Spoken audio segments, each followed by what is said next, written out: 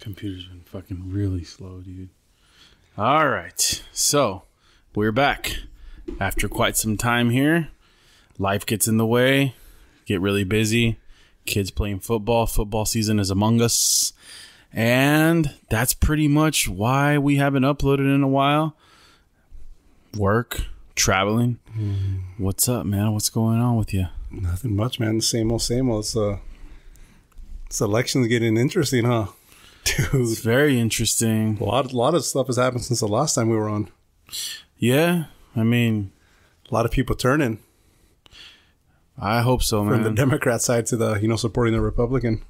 Yeah, well, I don't know. RFK Jr. was an independent. He and the reason why he was an independent is because he was ousted by the Democratic Party, and they never really wanted to really accept him, I guess. Once he endorsed Trump, which was crazy, the next day they dropped his Secret Service I guess, which I thought was really ridiculous. Tulsi Gabbard was also a Democrat for 20 years, but she did also change to independent before she, but she's not Republican now. She's even said it herself. She doesn't agree with Trump on a lot of stuff, but she endorsed him, which is good. Yeah. Because there's a lot of the voters that are going to go that, because Tulsi, between the candidates that we've had that are women that have ran for president, Hillary Clinton, Tulsi Gabbard, Nikki Haley, cackling Kamala, I would vote for Hillary Clinton in a heartbeat. Hillary Clinton? I mean, sorry. Holy shit. Tulsi Gabbard. Tulsi Gabbard, yeah. I was going to say, damn, that's a change. No, fuck no, bro. No, I'm just tired. I'm fucking sore as shit. But, yeah, dude, fuck that, bro. I would never, ever, ever, ever, ever vote for Hillary Clinton. Me either. Ever. Her or Kamala. Mm-mm. They're on the same level. I don't know who's worse. Oh, Hillary. Think so? Yeah, just because I think Kamala's more stupid. Well, it's funny how she's so stupid. Not really. I mean, look where she's at. Yeah, look at her accolades. I mean, she's pretty smart as far as her education would say, Well, yeah, I mean, that depends, though. Because I'm not talking about when it comes to common sense and... Well, it's very scary because obviously people always say like, oh, Trump's president, our rights are under attack. And it's like, bro, you had him for 4 years. You didn't do anything different. Exactly. Like, I'm talking about women in the LGBTQ community. He was president for 4 years. Nothing changed for you. Nothing at all. So, I don't know.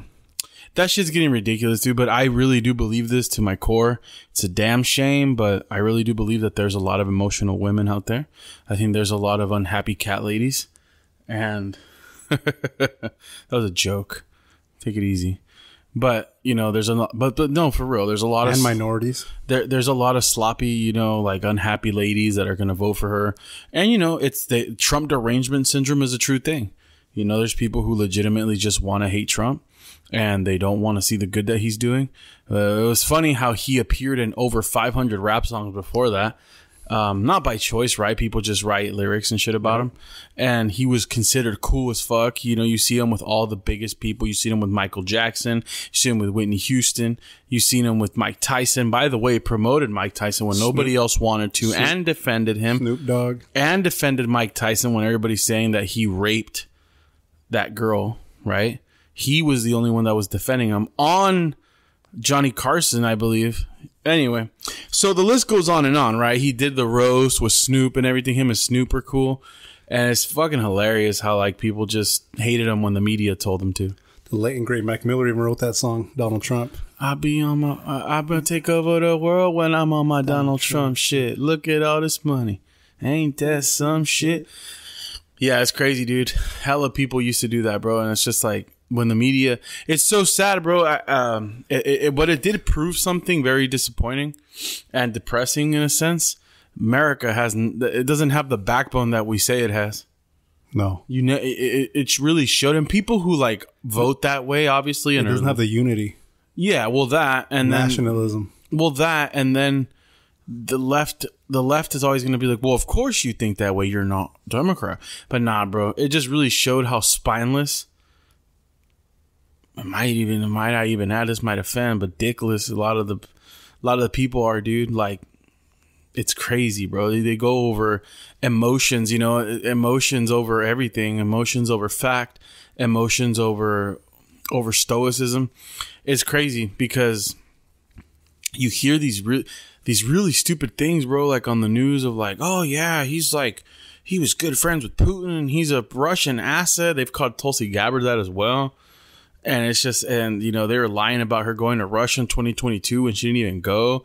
But you hear all these things, man. And it's like, when you know, I've already said this, right? So we recycle the fuck out of this, but it's like, have you not realized that you're supposed to keep your friends close, but your enemies closer? Mm-hmm. And it's like, do people not know that concept? And I don't think so. I think that concept has lapsed in a lot of people's minds because they're so used to being safe behind a keyboard. Yeah, I think people just know that term for what it is, but they don't really break it down and take it apart, you know, and apply it to real life or realize like how much truth there is to that old term, whether it be cheesy or not or cliche.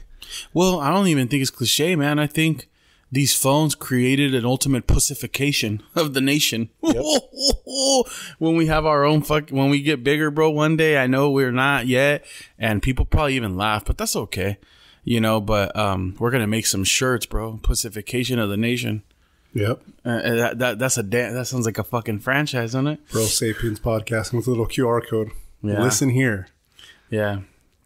That's fucking hilarious, huh? Pacification of the nation. It pretty much has been, dude. It is, dude. It's like dudes are just, I don't know, man. And now, obviously, we've talked about this, but it's like, oh, you're toxic. You're toxic. We're not masculine. saying we're fucking Captain America or anything, but I still fucking try to stand for what I believe in. You know what I mean? The colors from my whole business are red, white, and blue. If anything, we're fucking Captain Frijol. You know what I mean?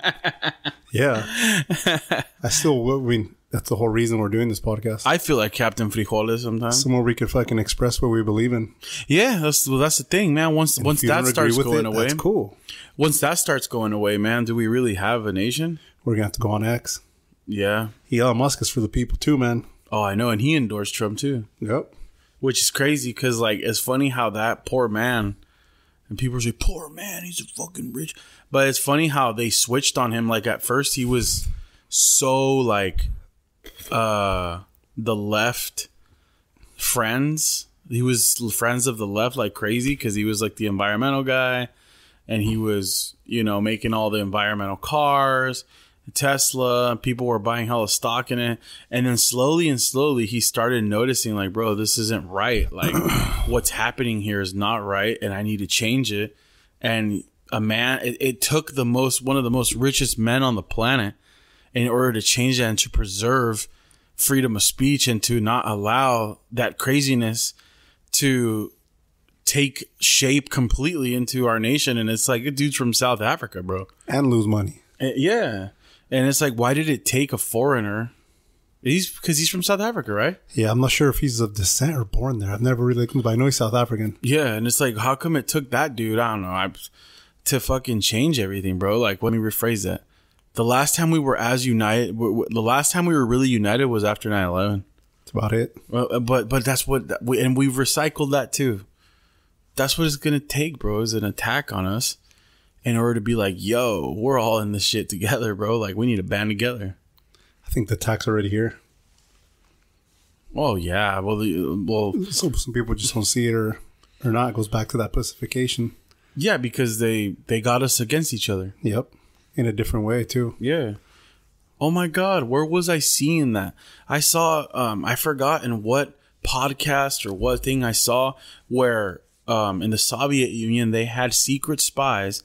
And they had secret agents that their main job was to go and start shit. Yeah. In the United States. Yeah, I've seen that. To go start just like to erupt chaos. You know, racial shit, go start problems to incite violence, dude. Yeah, that's why you see so many bots nowadays. When you go to the comment section. Oh yeah, dude, it's crazy. You can tell that it's always like the same recycled comment on every other political page, you know? And it's like, oh, that's a bot for sure. Yeah. And who do you think runs those? Oh, for sure. China, Russia. Yep. Venezuela, Cuba. One of those communist countries. Yeah. I think it's mainly China and Russia, to be honest. But yeah, I'm sure there's subset groups of, you know, all those other little communist places that do that. But I don't know, man. It's real crazy. But on the other side of things, right? Because politics are getting, in my opinion, really like it's too much. There's not too much. Crazy, huh? I sound like I'm being pussified by saying that, but it's just like I just want the election to be here already, man. Same. Like, because I have a feeling she's gonna win. It's just the numbers are too high, dude, on the minority side, and the women, bro, just the minority side is what bothers me the most. Well, it's because like it's in their worst interest, and people fully believe that she's for them. It's crazy. She ain't, bro. She ain't. Have you seen the video, bro, where she's like, you know, I have a lot of power as an attorney general because I can the swipe of my pen. Oh yeah, I've seen that, bro. It's like, bro, so you love power. So she didn't really care. No, right or wrong. You're enamored with it. Yep. That's the person you want in office? Hell no. Hell no, bro. Yeah, but with great power comes great responsibility. You need a person with power and reason. Mm-hmm. Rationality. Well, with great power comes great responsibility, dude. Yep. And it's funny because you got this shit from Spider-Man, but it doesn't mean it's not true. It rings completely true in this situation. Always has. You want to when you're in charge of when you're the leader of the free world, we literally did, as much as people don't want to say it, bro. And that a lot of people, hey, oh, you fucking Yankees, you know, that kind of shit, or you know, people say that we think we're all that, bro. But unfortunately, we are all that, bro. Like, whenever we're weak, the planet goes into complete destruction. Whenever we're strong, everybody gets along. Yep. That's another one. You go to other countries, too, and you just see the difference, too, in everything. Yeah. It's crazy, dude. And I don't even know why. I don't even know how it got to this, bro. But who knows? Get out there and vote. That's all you can do. Yeah. Vote and hope. Well, for all you guys, I think we have a couple listeners that are outside of California, but go out there and vote, man. Use your mind. Really, for the first time in a long time, you have a situation where you can look at both presidencies. But Jay, Kamala wasn't the president. She was the VP. Same shit. Okay. Yep. She was in charge of a lot of stuff. So, with that being said, for the first time in a long time, you have a situation where you can look at both resumes. Which one do you want to use? Because if this was a company, and you ran it like a company, and your job was to hire the best option, 9 times out of 10, you would go with Donald John Trump. You would have to. You would have to if you want your business to flourish. But if you're just looking to get some color, if you're just looking to get that DEI hire, then you're going to pick cackling Kamala. Yep. Because it has nothing to do with her skin color or anything. Obviously, we're both fucking Mexican. We're brown. But the thing is that you cannot fucking hire someone. And it's our job as a nation, we the people. It's our job to put them in office, supposedly they say. Right? It's all up to the electoral. But, it's like we cannot let her win, dude. Because it's like she's going to her policy is very dangerous for middle class America. Dude, if she wins, I don't know what's going to happen, dude.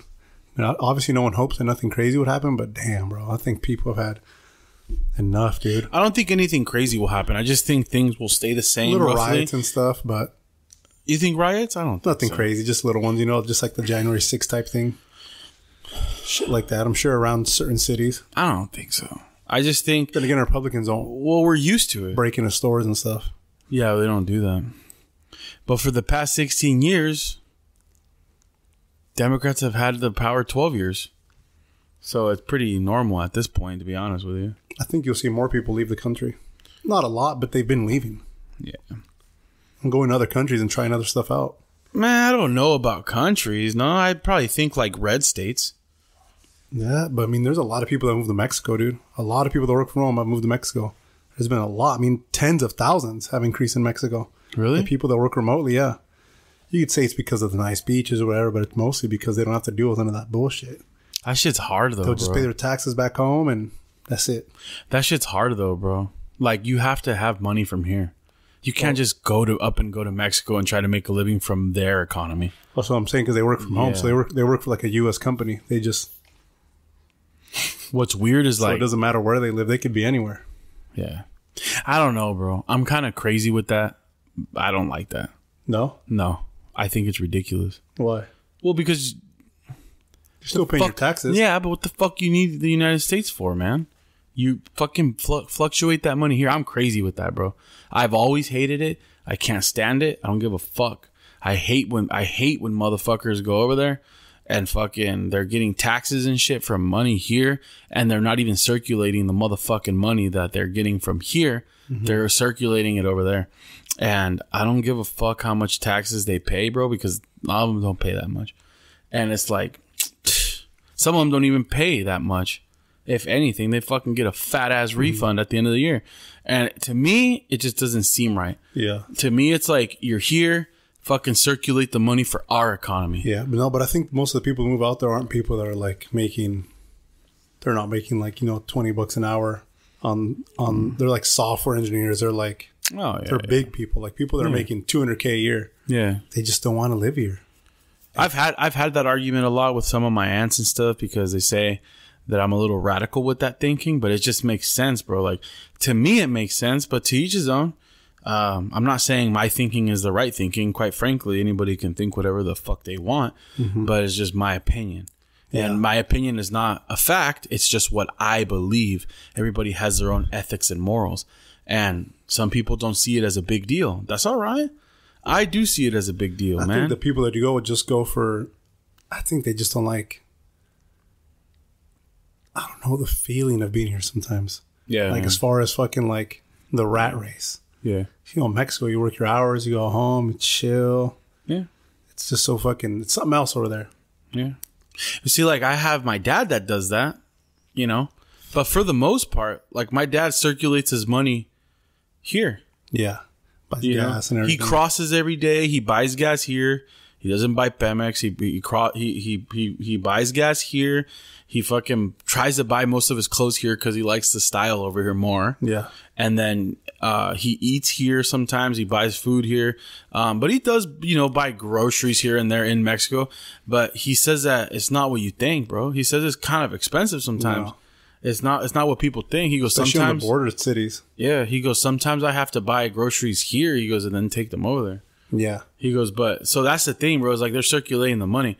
But, there's people who like, there's people who live in Mexico, bro. I think 365 days out of the year, and then they get fat ass fucking returns with fake socials and shit. Yeah, that's straight. That's fucking scammer. Ridiculous, bro. I think I could do the dual citizenship. Like, live there dual. I'd say maybe 80% of the time in the U.S. and then maybe let's just say, like, I think I could do December, January in Mexico when it's super cold here and stuff. Oh, yeah. I'm talking like border city, like on the border. Mexicali, for an example. Yeah. I could live there for 2 months, but it would have to be like December, January. I think that'd be cool. But I don't know if I could live there 12 months out of the year. I couldn't. You'd have to give me a job that I really like over there, not here. You know what I mean? It pays me pretty well. I have a good schedule, and I enjoy my life over there. I would die of heart disease within the first 5 years. Food's too crazy, huh? I wouldn't do anything. No. I don't have motivation over there, dude. And I don't know if it's because it's like vacation, but I literally have no motivation to do squat. I just want to sit there and drink beer and conversate on the porch. That's true. And then I don't know what it's like for my mom's side of the family, because it's all the way across and I don't visit as much as I should. I get a lot of steps in. But yeah, I don't. I average, like, I'm not kidding you, I average like 9,000 to 12,000 steps when I'm there. Doing what? I don't know, just walking around, going to the store here, go get milk, I'll go, fuck it. Just, I don't know, just like that freedom of being over there, like just going down to the store. It's like almost fun. Walking 4 blocks, getting milk, getting that. Yeah. Fuck, let's just walk to the taco shop. Fuck, let's go at 2 a.m. Then you go out at night and you just walk around everywhere.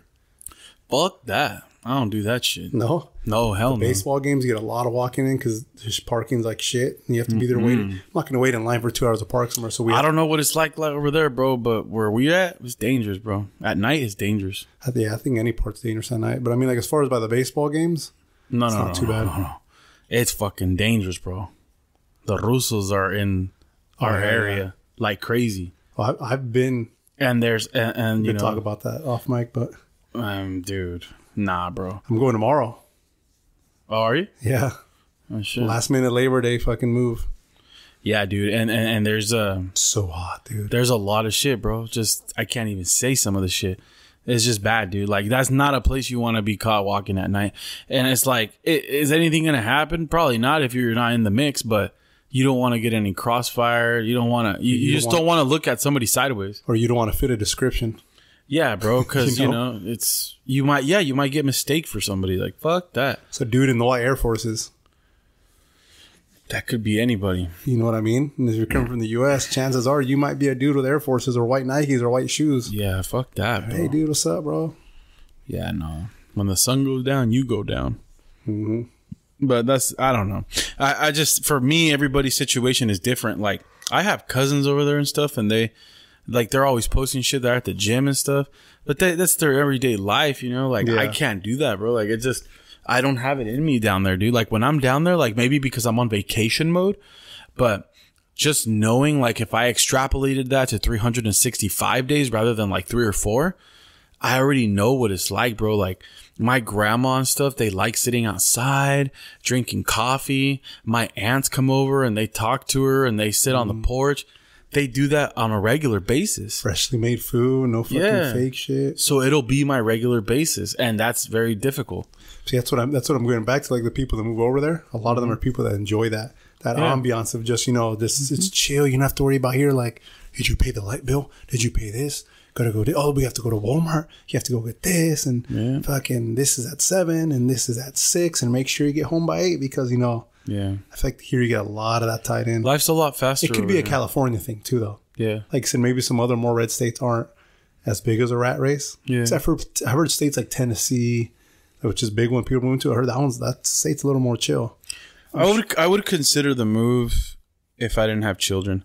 There's you have to have a very dedicated plan to be in Mexico and like have a future. Oh yeah.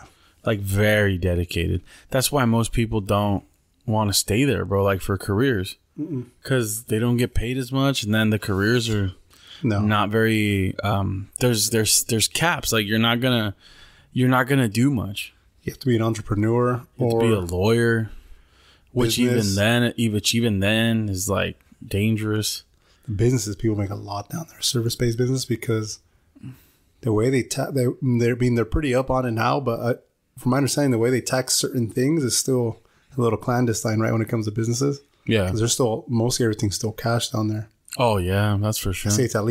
I'll say down there it's at least, I want to say like 70% cash still. Believe it or not, dude, this is going to sound racist. It's not, people are going to be like, oh, that's racist. But honestly, the best business you could probably have down there, if you're good at it, is selling tacos. Yeah. If you're good at it. And we're talking for a border city because I'm sure it's different on inner states. I guess that taco thing isn't as big. I'm sure it is, but you know, we grew up going there whole life fucking. Well, my uncle, the one in Vegas, the bald dude, he was a taquero for a minute, and he used to work in Vegas, and he was all set up at United Nissan, and he was like some kind of manager or something. So he was all set up. And he said that he would, when he was younger, before he was like here full time, he used to make tacos de puerco de cachete, all kinds of shit, bro. He was like known for making like special tacos and shit. Suadero and all that. Yeah, like special type of tacos and shit, bro. And he says, bro, back in the day, bro, we're talking in the 80s, he used to clear like $180 to $300 a day. And he said he goes, no, güey, nomás trabajaba lo que era el jueves, el viernes y el sábado, güey. 3 days a week. 3 days a week. That's it.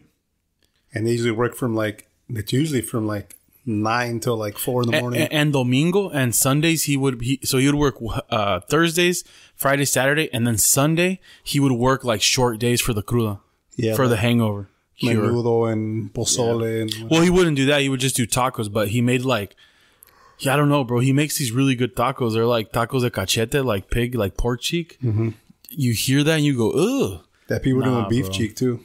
Dude, bro, but they're so tender and hella expensive. They're so tender and he serves them in this like red sauce. Like it looks like consomme, but it's more watery. Almost like a guisado?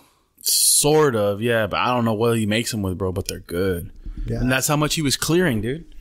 And it's like, fuck, bro. Like you can't really deny it at that point. Yeah. You kind of have to do it. The move on those border cities is food for sure. But yeah, that is the way to go, is the food business. And if you're making that much money, bro, it's insane, man. But yeah, because with inflation and everything, I'm sure it's like $500 a day right now. So if you're making $500 a day on the border, you're living pretty lavish. Oh, hell yeah. You're not a fucking million or anything, but you're gonna... No, but you're comfortable. You're living good, yeah. Yeah, more than comfortable, maybe. But anyways, excuse me. So what's up, man? What's up with your where you at with your fitness jersey? Because you're looking fitness jersey. Fuck, man, I can't talk today. Thinking about football, huh? Because you're yeah, for real. Because you're looking good, man. You're looking schnazzy. Bro, I haven't lifted. What? I've been on and off for the past 2 months.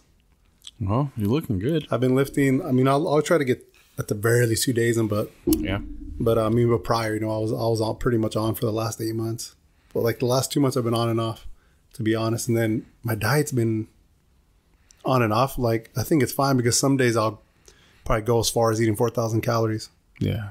But then the next day, with carbs and everything. Everything. Oh, okay. But then the next day, I might eat 1,200. So you're carb cycling essentially, and I'm not even trying to. It just happens. It's just happening. Yeah. Yeah, because I'm like, fuck, I ate so much last night. And then the next day, I'll just catch myself like working, and it's like 2 p.m. rolls around. And I'm like, I'm still not even hungry.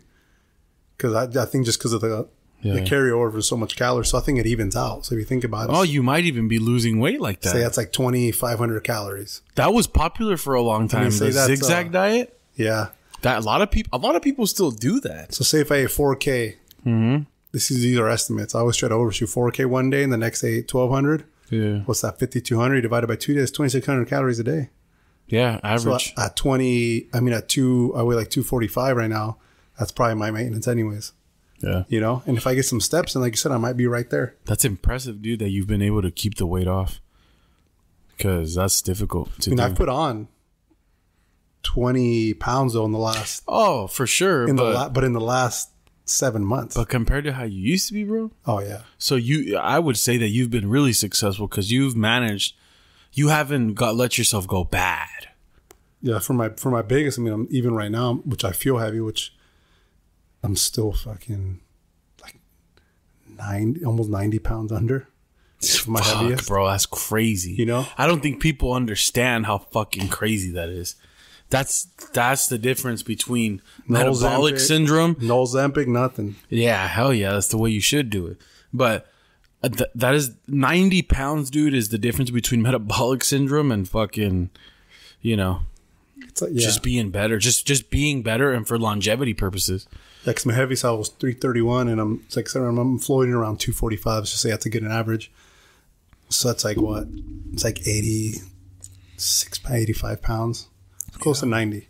Mm-hmm. But yeah, I think I've been able to somewhat manage, like, my body seems to like to stay right around this weight in the 40s. From 241 to 250 some days. Because like I said, you know how it is with the water. It can manipulate a lot. Yeah. I could drink, say like the last 2 weekends ago, we have some fucking beers or whatever. Even if it's low carb drinks, alcohol's still going to bloat you regardless. Oh, hell yeah. And you could be up 12 pounds and literally the next day. For a big person, someone small might be like, how do you hold on to 12 pounds in one day? Yeah, that's fast. It's like, yeah, dude, you're like 5'7", 120, so you wouldn't know. Yeah. But when you're in the 240s or above and you're like, at least I'll say like 5'10" or taller, you know that water can fucking it adds up. Make or break you, so to say. Yeah, it adds up. I stopped stepping on the scale. I was like, I'm just going to look at myself. Yeah. The love handles are smaller. Perfect. I've been doing, on this last cut I did, I was on the scale like once or twice a week, but lately this year I've been off the scale less. I'm just more worried about like how are my shoulders looking? How's how's my midsection looking? How's the back of my midsection looking? How are my legs looking? The same thing you're doing. Yeah. Like, just versus how I feel and how you feel as well. Puro ojo. Sometimes you get so focused on that damn scale, which is it's also a good marker and metric, to see if you're doing stuff right. Don't get me wrong. But sometimes you get so obsessed with it, it fucks with your head. Yeah, it does. Because you're not taking into account water, stress. It fuels the body dysmorphia. Stress, sleep, everything can manipulate that scale. Where was I going for this? Lost my train of thought. But, I feel like, and then sometimes, if it really fucks you up, it could motivate you so far to where it fucks you up. And what I mean by that is you'll catch yourself so motivated to like, I only lost a half a pound this week. Next week, I'm going to cut 300 calories off and fucking add 2 extra days of cardio. Now you feel like shit. Yeah. Now your fucking metabolism's wrecked. You know what I mean? So I feel that's why I think the scale for sure should be a metric of your cutting. Oh, absolutely. But I think it should definitely... Because it helps you adjust your calories. It should definitely not be your main focus. Unless... No, not even... At some point, I'm going to have to step on it, bro, because I'm just so big, dude. Like, heavy on the scale. Even when people go, oh, wow, you're looking so great. You lost weight. It doesn't matter, dude. Like, even there, and like... Well, to get a metric, though, if people are telling you look good, that means you're... Well, yeah, but the thing is... your body's, what's it doing? It's doing the recomping. Yeah, but the interesting thing is, like, what's crazy is that in high school, I wasn't fat. Yeah, I thought I was heavy. High school, I was looking at pictures in the yearbook, and I was like, bro, I wasn't fat at all. Mm-hmm. At all. I don't know, you're thinking I was fat. I was not at all. And I was like, yo, that's crazy, man. No love handles whatsoever. And then I was already 255, bro.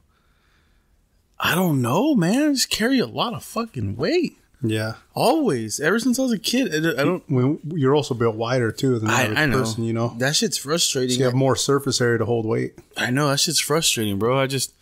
I don't... Dude, the last time I was... Fuck, man. I don't know. I don't even...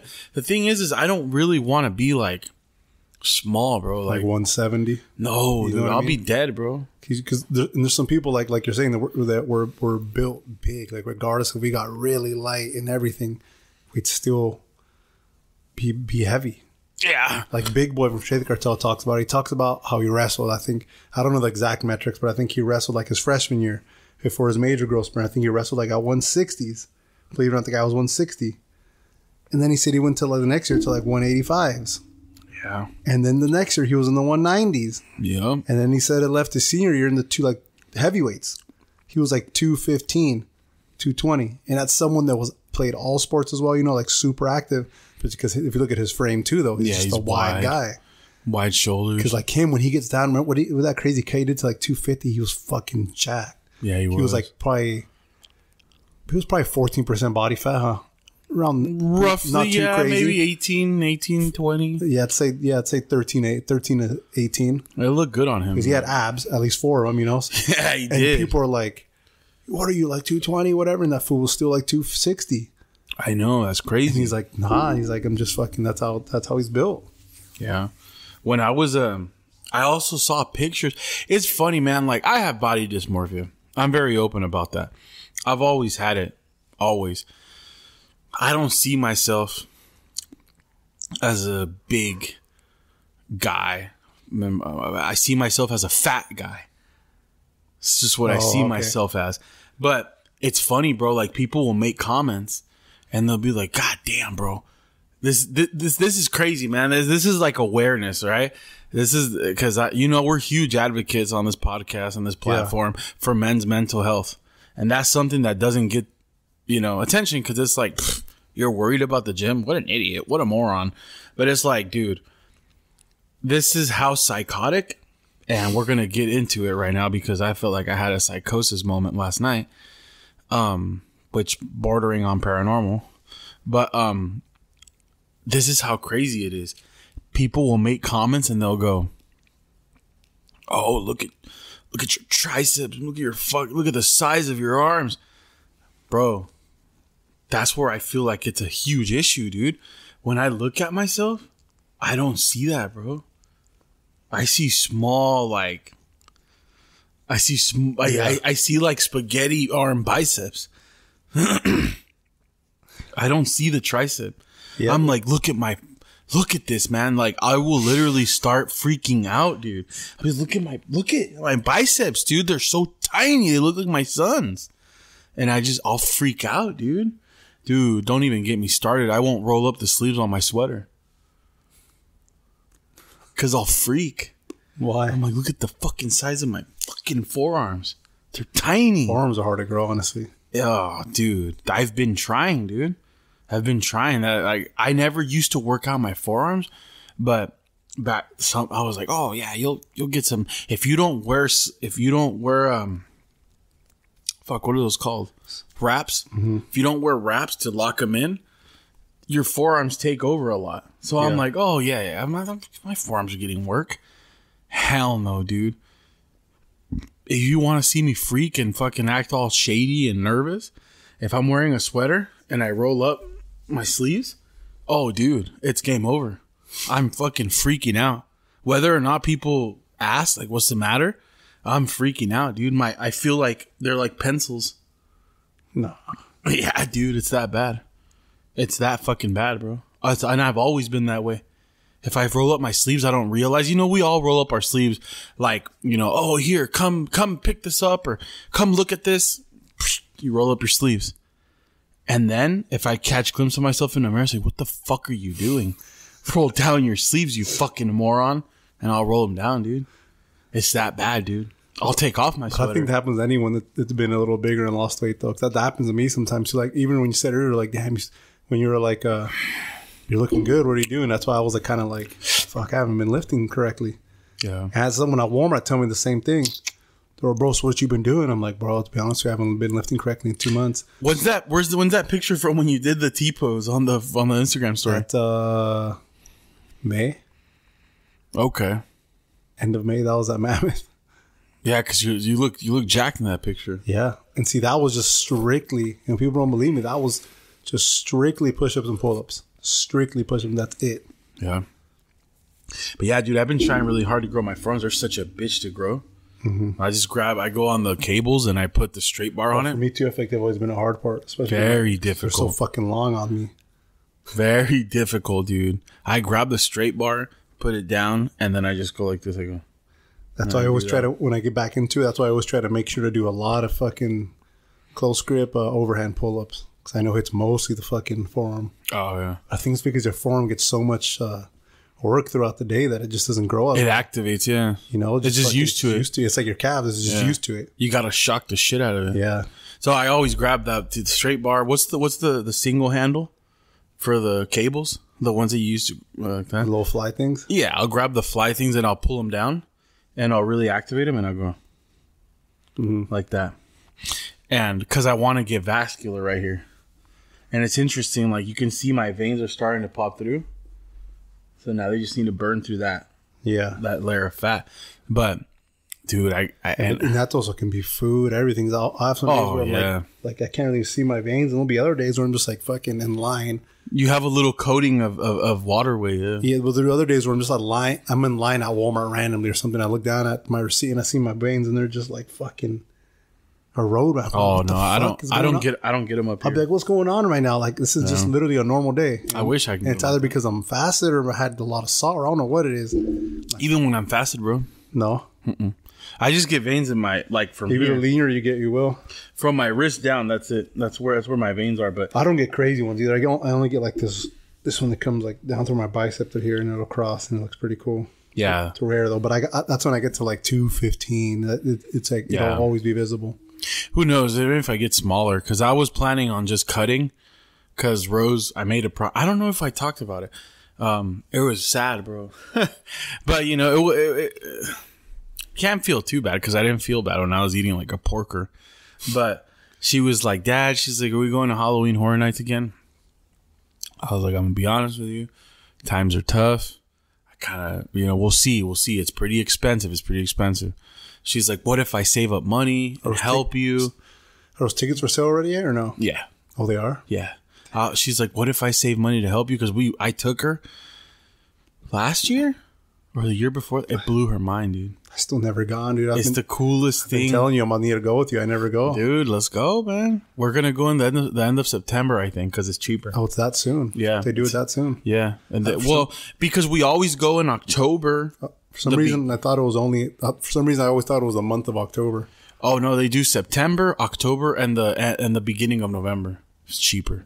Yeah, but we always go in the beginning of October to set the tone for October.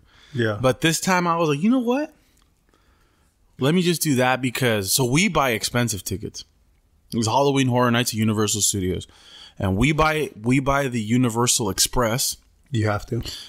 Exactly, because you have to. It is pricey. So for both of us, honestly, that's what I tell people. I've been to Universal a few times, and honestly, if you really want to enjoy, I've never been to Horror Nights, but as far as the Express thing goes, if you don't get it, bro, it sucks. Mejor no vayas. Yeah, don't go. It sounds fucked up. That might sound like, oh, well, it must whatever. You might don't go, bro. Honestly, like I'm saying that out of a good place, like save up the extra week you need, or whatever it may be, or sacrifice that is extra. Like what is it, like $80 or $50 sometimes? Yeah. And trust me, it'll make the world of it. Oh, no. Your experience will be, you'll have enough time to eat, get more drinks. No, it's a massive difference. We're talking hours. We're talking the difference of 6 rides, literally. Oh, yeah.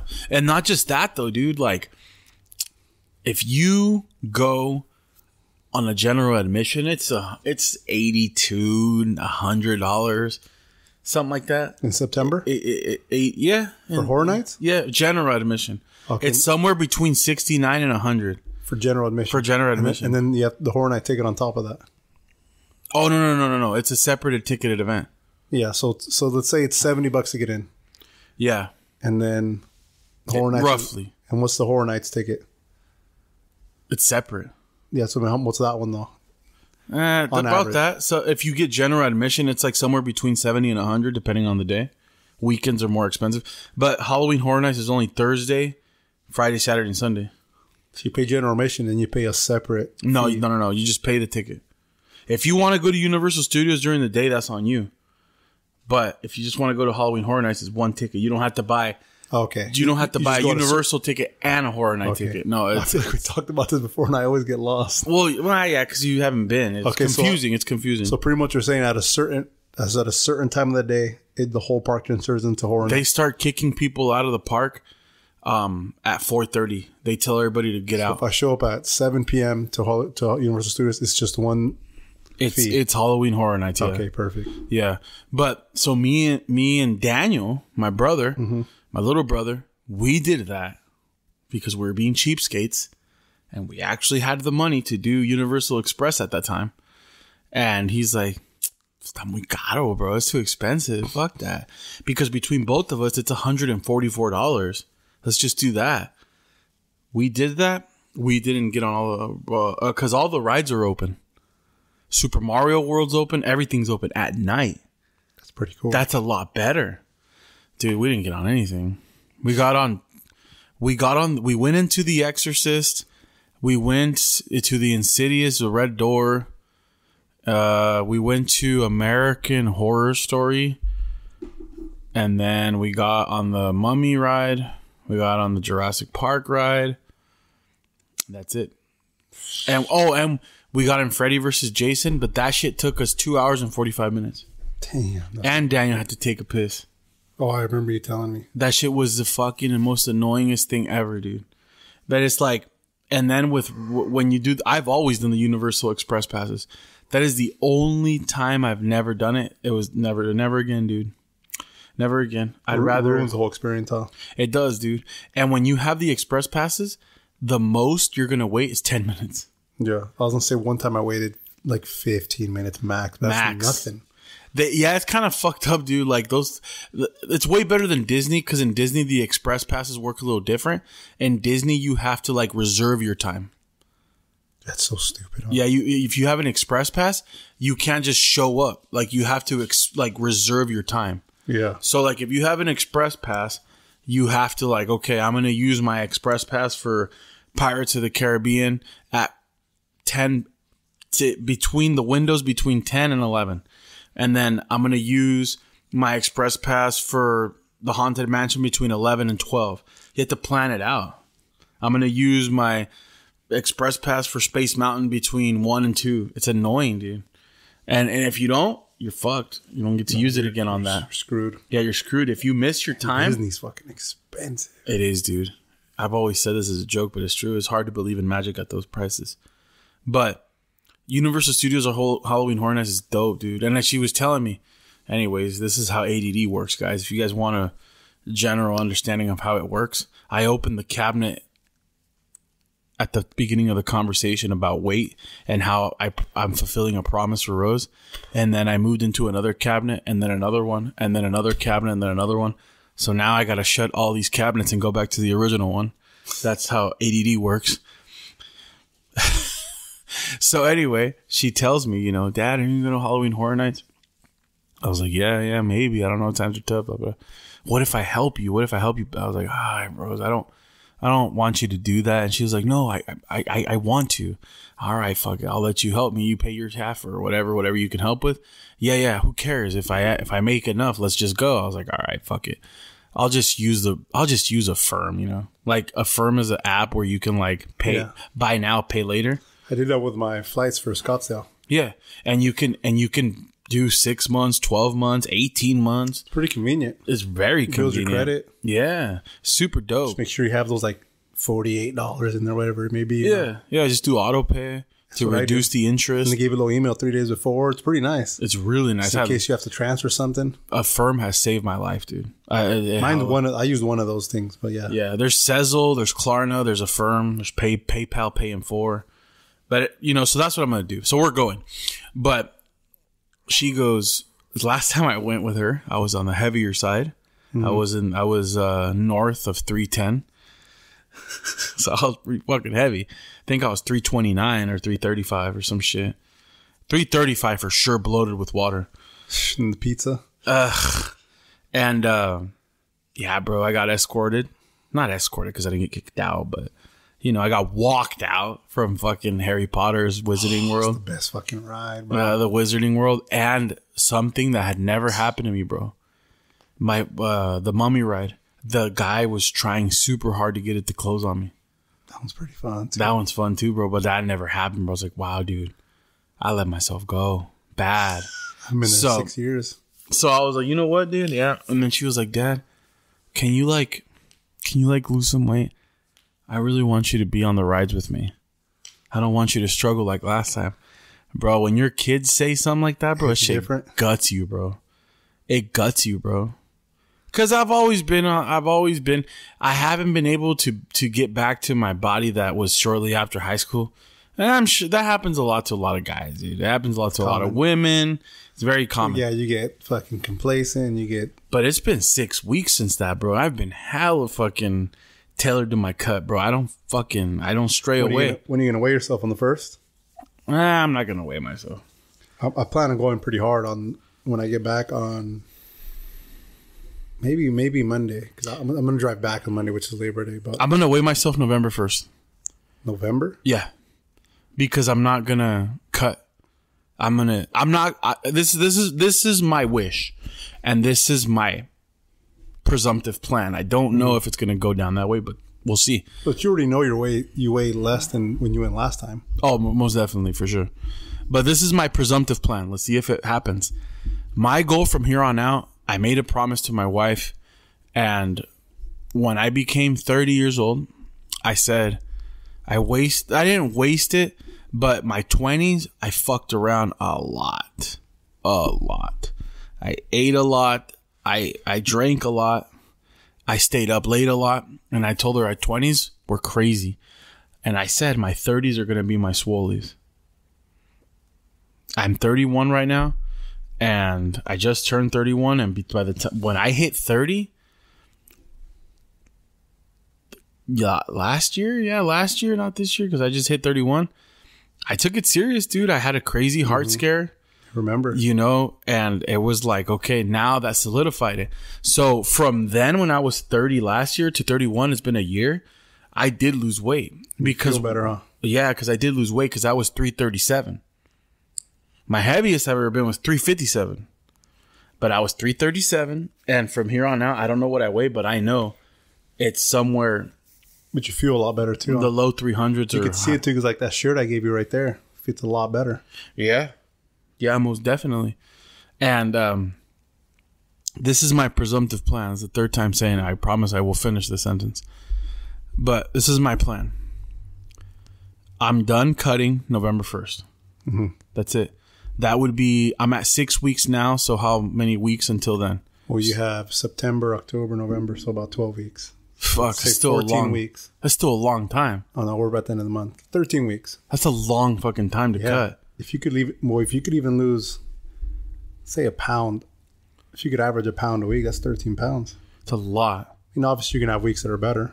Yeah, and that's crazy. But that's my plan. So, we'll see.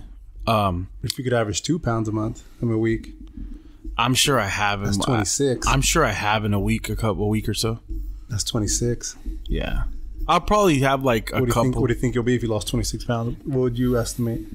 Weight-wise? Yeah. On the scale? Yeah. Like 275? No. I can't tell you, bro. I can't lose weight like that. 289. I mean, what do you think you weigh right now, though? Right now? If I'm being completely honest, I don't know. Because I feel really small right now. Like, I look at myself and I feel really small. Like, so much so that it's fucking with me. Like, I'm like, bro, I'm getting tiny. Like, I'm losing size and I don't want to look like that. I'm gonna look like Flats from SpongeBob. I don't want to look like that. And I'm just like, I don't know. I think it's just a mental thing. I've dealt with that too. But then you just have you get a new norm, and it's weird. And then when you get to, like, let's say when you eventually get to 275, yeah, you're gonna get used to it. And then if you want another journey to get to 260, you're gonna feel the same thing you felt right now at 260. It's fucking weird. It keeps happening. It's always happened to me too. The same thing. I genuinely don't know, but if I had to take a guess, because I take creatine, I would say 303, 304. That's what I said. 30. I was guessing 301. That's why I said if he loses 26 pounds, he'll be 275 by November 1st. If I stop taking creatine by the time I de-water and everything and lose some water weight, because obviously you lose water weight, right? I would say, if I wasn't on creatine, 295. Maybe like 298, somewhere around there, maybe. But the thing is like, this is the first time I've done this, but I'm gonna take creatine all year. Yeah, I mean, a lot of people use it for weight loss. Just 5 grams. Yeah. Well, the thing is we talked about that, but the thing is, I don't want to lose muscle. Yeah. I want to try to salvage as much muscle as I can. Yeah. So yeah, I'll probably be on the same path with you, honestly. Yeah. Honestly, because I turned 30 in 6 months. Fuck. And like I told you before in this podcast, like 30, I want my 30 to look better than when I was 19, when I got down to like 195 or whatever. But obviously, I'm not going to get down to 195, but I want to go on a small cut too. Like a serious one. Again, I guess I'll start Monday or Tuesday, which is September 2nd. I start September 3rd, because I'm probably going to be hella bloated for Mexico. Yeah, well, that's normal. You know, say September 3rd. So I'll do all of September and October as well. Yeah. And November. So that was so my plan is to, like, after November 1st, I'm done cutting, but I'm not going to bulk. I'm going to go into that recomposition period. Well, I got the same plan as you. But a more controlled recomp. I'm not going to be like, I'm not cutting anymore. Yeah. Sure. I didn't bring lunch today. Let's go to Taco Bell. I didn't bring lunch today. Let's go to Pizza Republic. I didn't bring lunch today. Let's go to Carl's Jr. Yeah. I'm not going to do that. Yeah. If I need lunch, I'm going to go get baked chicken thighs at Vaughn's. Yeah. Or something needs to help me was it happens. You know, sometimes you get up too late. You didn't prepare the night before. I used to just keep a tub of protein in my car in case. Yeah. I'd be like, fuck it. It is what it is. 2 fucking scoops. Ni modo. Yeah. Obviously, it's not the best tasting thing all the time, but. Yeah. I mean, I just don't want to. My thing is, bro, like, I lose weight and gain weight really fast, and I attribute that to my metabolism still being on fire. I don't want to slow it down like that, bro. Yeah. The more you don't eat, the more you go to protein shakes as the source of your main nutrients, you will make your metabolism crawl. Yeah, it'll make a new norm, so to speak, you know? Yeah. Like, say you go down at 1,700 calories and you're it'll just make your body run off of 1,700 calories. Yeah. Does that make sense? Like instead of, you know, that's what you got to be careful for. Like a lot of times with that shit, like a lot of people say, well, I just won't eat and I'll lose weight. Bro, what you're doing is if you're in crazy amounts of caloric deficit, I've met people, bro, and have talked to them, and they are like in such a high caloric, they're like 800 to 1,000 calories in caloric deficit. And what they're doing is just in diet. Just in diet. Not even including physical activity. Oh, no, with physical activity. So they'll have, and I know because I'm, you know, some people ask me, like, what are you doing? What are you doing? I'm like, bro, you have to track. Yeah. You just have to get a better picture of your macros to see where you're at. Yeah, because if you're 1,000 under on your diet and then you still work out, yeah, and say you did, because some people take it extreme too. They'll go on the treadmill for an hour. You just lost. You're like fucking 1,500 under, 1,800 depending on how much you weigh. And then when you're resting, if you're sore, your body burns calories as well. You're neat. Yeah. So, dude, like, I'm not joking, bro. So you're fucking 2K under. Oh, yeah. No, I know some people like that. So you're going to be catabolic in all senses. Water, muscle, fat. And muscle is easier. The body likes to eat that quicker than fat. Oh, yeah. Most definitely. That's why keto is so effective to lose fat. But you do that enough, and what happens is you put your body in starvation mode quite a bit. And then you slow your metabolism down. Yeah, figures it out. And then people who are on the heavier side are like, I don't know what the fuck I'm doing wrong. I'm doing all the right shit. First of all, you're not even eating. Exactly. It's like, I'm doing all the right shit. And they still look the same and they're still kind of fat and they lose a little bit of weight, but then they hit a plateau. They're like, I'm doing everything right. It's like in that weird bill too, where it's like their stomach shrinks, but it keeps the exact same form. Yes. And then their arms don't lose weight. Get flabby. Yes. They get like lanky, looking like Bobby Hill. Yes. Like that. I fucking tell people that, bro, because there's a couple people that are asking me for help, and I tell them, bro, this is not the way, bro. You have to eat. I tell people this. Can I just do protein? No. You cannot just live off of protein shakes. Yeah, well, I just been 800 calories in my head. I'm like, dude, you're fucking smoked. Bro, for one meal, like in my head, and they're like, that's their whole day, bro. You know what I tell people who ask? Oh yeah, I was just thinking about eating kale salad and a piece of salmon for a day, and then 2 protein shakes. Yeah, I've heard that one. People are like, well, in the morning I just have like some frozen fruit, 2 scoops of protein, and then I go work out. They do all this crazy stuff, and then before the end of the night, my dinner will just be 8 ounces of chicken breast and some broccoli and some cheese. I'm like, bro, that's like 1,100 calories, if that. I mean, your protein is somewhat high, but bro.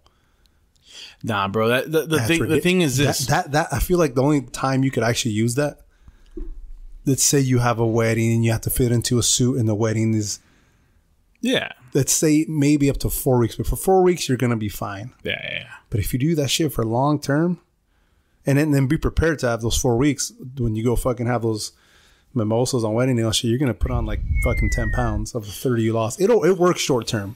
I'll give you that. It's like how people make weight for certain things, but the point, yeah. But it's short lived. Yeah, it's short lived. That's what you need to understand. A lot of people, and yeah, I've heard people say the same thing. It's fucking insane.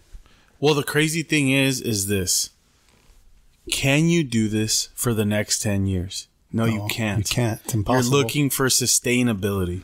You're looking for diets crash. Like when people say when you die, I'm like, yes, it's a hard one to wrap your head around, but you're making a lifestyle change, not a diet. And people are like, oh, I'm not. Then they get all freaked out when you start saying that word, because it's like you're saying, it has to be something that you could follow. Or like people will ask you for help.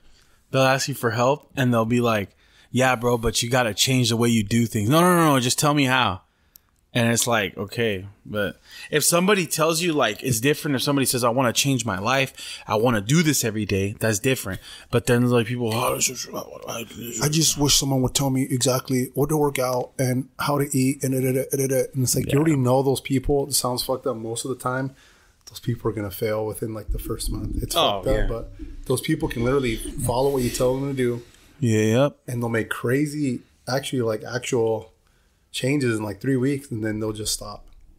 But it's because they took everything for face value. They didn't like actually implement the rest of the things throughout, after that. Like, you have to make changes, bro. Changes, like, when you go fucking sit and the waiter's like, "Can I get you guys drinks?" Get the water, dude. On top, turn the mic towards you. On top of it being free, you know, take the water. Yeah. And if you really have to have something sweet or whatever, dude, I do this all the time.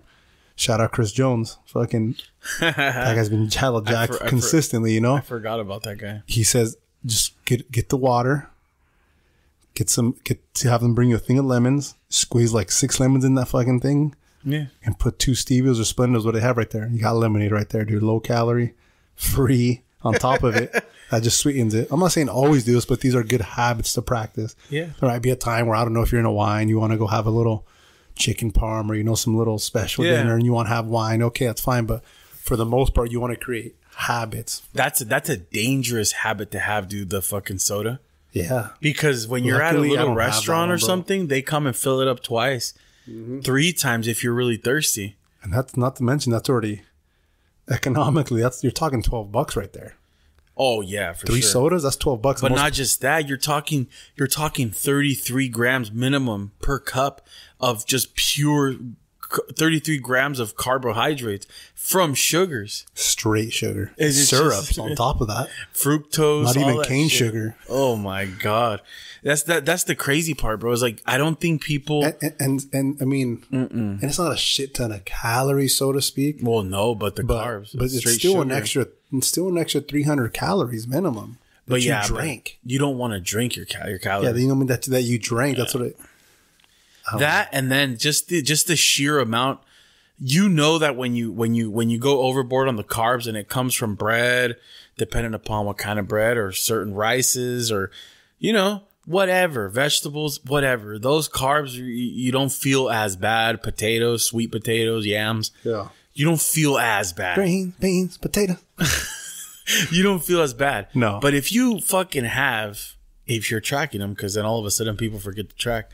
If you have the first initial cup of soda and they refill it, and then you know, the conversation has been pretty baller all night with you and your wife, and, you know, you're hanging around and you don't want to leave because you have this weird image of you guys when you guys were younger and stuff, and you're having a good time. So they fill it up once more without you asking because the girl wants a tip. You're going to drink it. Let's not pretend like you're not. You're going to be on to the conversation. Oh, yeah, you remember? Oh, my God. Yeah. There you go. And then let's say the 33 grams of carbohydrates is very possible. You got 33, 66. What is that? 99 carbs? Say 100. 100 carbs, dude. The Coke is like 42. Oh, fuck. The can. So that's 120. Let's say 130. I think you're right on, because you get probably like 10 ounces of soda each time with all the ice they put in there. But yeah, let's say 100 grams, like you're saying. Of straight sugars and like 300 extra calories, and now you're feeling good because of the sugar. The endorphins are running. Yeah. You're looking at your chick's eyes. Everything's just going good. Let's split a chocolate mousse cake. You know what? I kind of wanted the cheesecake tonight. Let's just get both then, baby. That's what ends up happening, bro. Let's get the churro s'mores. And then she gets full and you're like, fuck yeah, I paid for this shit. Hell yeah. Well, that's the job of a husband, bro. You know? You fucking take over what they don't want to eat. And then her baked potato, half of it's looking at you and you're like, fuck it. Oh, yeah, dude. Boom, boom, boom. Well, and then how the economy 2K is. minimum that dinner. Oh, yeah. On calories. Mm-hmm. 2K you necked. And when you're in a deficit, you don't even eat sometimes $2,000. Sometimes you just eat 1,300, 1,500. Yeah. It's crazy, dude. But that's my biggest advice. And people ask me, you know, at work, like, oh my God, you've changed so much in such a little bit of time. What are you doing? I'm just like, oh, I'm in a caloric deficit. Well, how do I do that? I'm just like, bro, like, you have to eat. You'd be surprised how much adults and stuff still have that mindset that you just don't eat. It's just diet. Move more and don't eat. I mean, social media has a lot to do with it too. Just, it's hard too though, because then you get say you find someone that's interested and you start, tell me what things I can eat, and then what do you like? And then you're like, I'll just say that, let's just start your breakfast off with 4 slices of bacon. And then you have to get into that conversation. They get freaked, yeah. Then it turns into a whole fucking subsidiary fucking conversation about fats versus carbs, and then it just makes everything so complicated, huh? Well, I can't do that because I break out. You break out because you're too heavy and your sebation glands are fucking overloaded. That's why it's fucked up, right? But some people, there's that certain subgroup of people that unfortunately get like the acne. Well, I don't even know it's a subgroup anymore. It's like the whole population. Like, but there's like a certain group that like get really big and then they get really like acne. You could tell it's from like that, dude. You know what I mean, though, it's right? from eating chocolate and shit. Yeah. But nah, you know what's interesting, bro, is like I try to be on the heavier side of protein. Dude, I'm trying so hard not to laugh. I try to be on the heavier side of proteins, but I don't really give a fuck about fats. Neither. I try not to go over.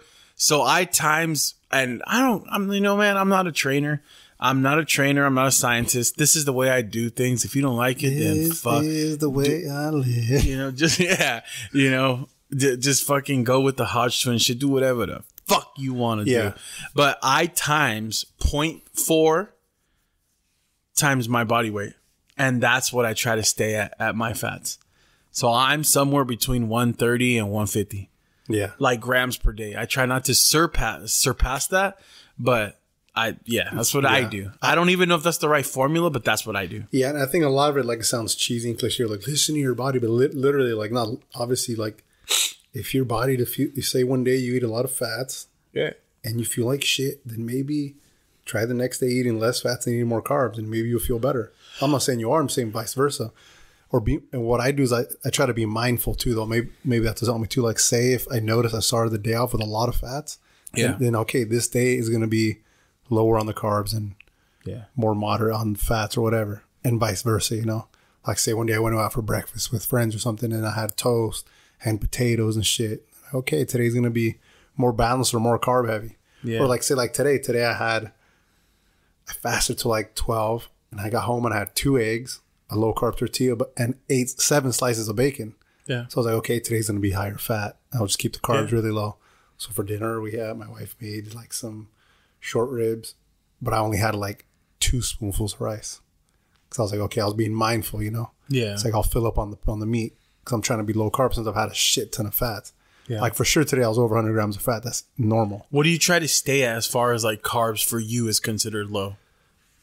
Considered low for me or high? What do you do as far as your carb intake when you're like, okay, when I'm low carb, I'm okay with this?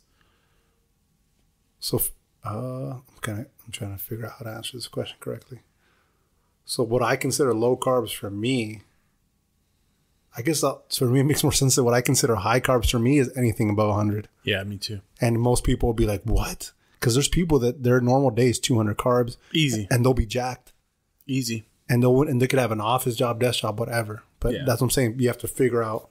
Steroids or no steroids? Get in where you fit in. Natural or natty or not. Though. Yeah. Like I said, get in where you fit in. And for me, I fit in with either balanced, still slightly leaning towards lower carb, though. That works better for me. Yeah. I could definitely feel stronger if I ate a shit ton of carbs. You know what's interesting, bro? I can never do high carbs. They fuck me up. And it's necessary when you're bulking. I know that. They fuck me up too. I don't feel good. Yeah, me either. I feel like I'm congested, bro. I could feel my blood pressure go up. I watched like Sam Sulek, like Sam Sulek when he was fucking bulking. This motherfucker was downing like 400 of. Obviously, he's on steroids. Obviously, but still, bro, that's impressive. Dude. 400 to 500 grams of carbs a day, bro. I think I would have gotten a heart attack. And from bad shit, he would eat them. Oh yeah, chocolate milk. 5 fucking packets of oatmeal. From sugar, pretty much. With the fruit and cream. Yeah, bro, because literally I can literally feel my blood pressure go up when I do high carb. Cream of wheat. He switched to cream of wheat recently, trying to be more mindful. But, And I could tell you at least for me.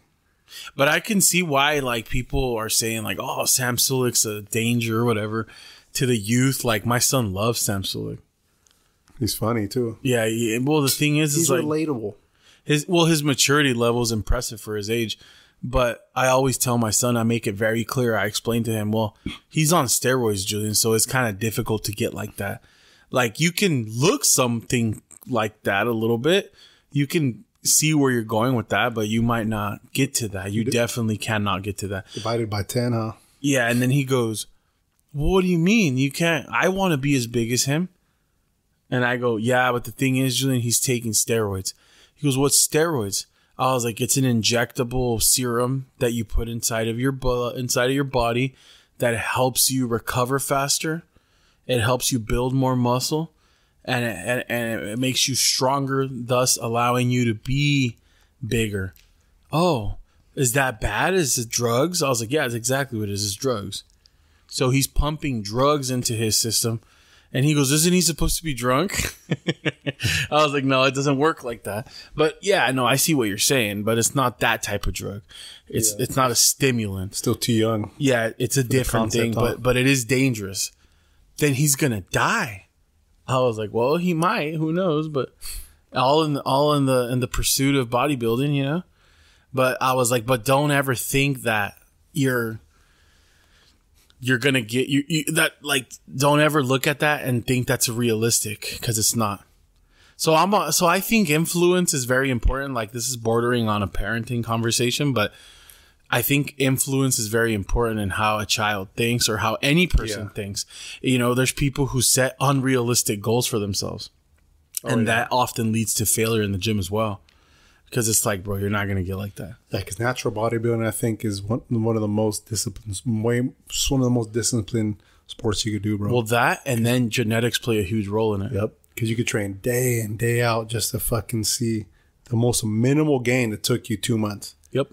If you don't have the genetics for it, you're going to be very disappointed. Mm-hmm. If you're barrel-chested, if you're box-chested, you're going to have a very, very, very... If you're not okay with it.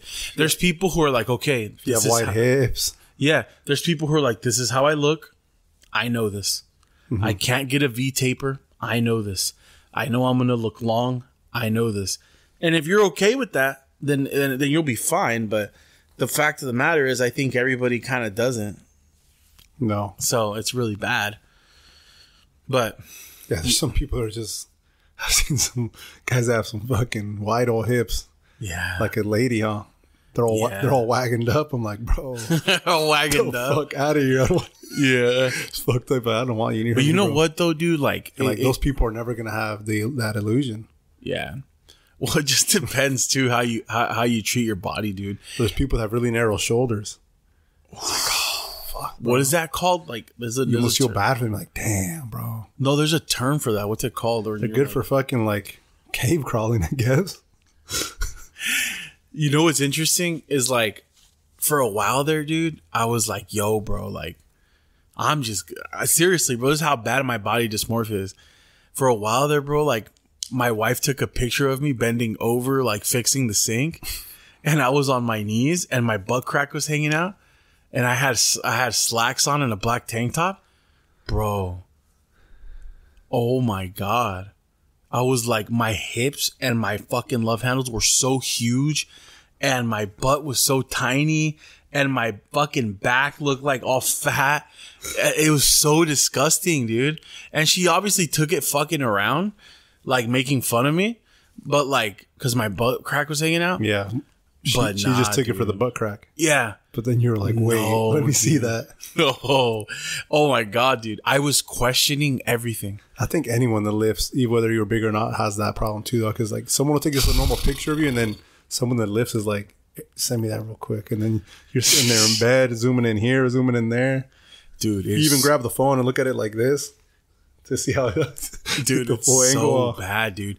I was like considering changing all my training technique. I was like, you know what, bro? I don't have a good body. I've never have. I'm not gonna do this. Like, I'm just gonna fucking cardio up. I'm gonna keep switching it up. I'm gonna get up in the mornings and run to the mission and back. And then some days I'm gonna cycle. Some days I'm gonna box. Some days I'm gonna stair climb. I'm just gonna keep switching up the cardio so my body don't know. And I'm gonna try to be in a caloric deficit. And I'm not gonna get muscle anymore. Like that crazy. I've had those thoughts too. Even recently, where I'm just like, you know what, fuck it, I'm just gonna. Same thing. I was like, I'll get up when Maria gets up I'll get up at fucking 4:58. You know, I'll get up slowly. I'll go on a jog from like 5:30 to 6. I'll come back and and I'll hit some. I'm gonna hit some box jumps, and I'm gonna fucking hit some burpees, and I'm gonna throw these bags around. Fuck yeah, I'm gonna need to lift. Yeah, I'm not gonna lift. I'm just gonna get down to like 200 pounds, and then I'll start lifting again. And at this weight, you know, there's a simple solution to it. There really is. If you allow your mind to get to that, bro, it goes to some dark places. Yeah. And like when I did that, I calmed down and I looked at the picture and I was like, you know what, man? I know the answer to this question. I know what's going on here. I need to lose weight and build bigger lats. Mm-hmm. That's it. They're there. I'm not fucking tiny. Like, even not in the fat sense, but like in a muscular sense. Yeah. Dude, my lats are hella growing right now. Like crazy. Like I'm finally getting that V taper. I think that's always been a strong suit for us. Yeah. Like me too, bro. Sometimes I like doing pull-ups. I just like doing them, bro, but I just feel like my back does not need to grow. I just like doing them, bro. I just feel like they have really good fucking like benefits, but I don't know the same thing though. For me, it's the opposite with that. Like, fuck. Because when I turn my back just overpowers everything. When you're looking for back, I'm like, fuck. How come everything fucking else doesn't grow that way? You know? That's what I need, dude, and that's what I need to work on. I feel like my back is my weak point. I have a wide back, of course, but my love handles are bigger. Mm-hmm. For the first time in forever, just like that fucking Frozen song. For the first time in forever, I've noticed that, okay, finally, my back is a little bit wider than my love handles. I'm finally getting a V taper. Finally. But because I haven't had a V taper since high school. That was the last time. And it's just because my love handles overpower it. And those just drop whenever they want to drop. Because you can't, like say you can't, as much as this trainer lies, you can't spot reduce fat. No. It's going to go however it wants to go. Yeah. And some people it goes here, some it goes there. Yep. You know? Yep. Luckily, right now, I don't know, maybe just because that's the genetic thing, though. Like, have you ever seen those guys that are built with a big lower half?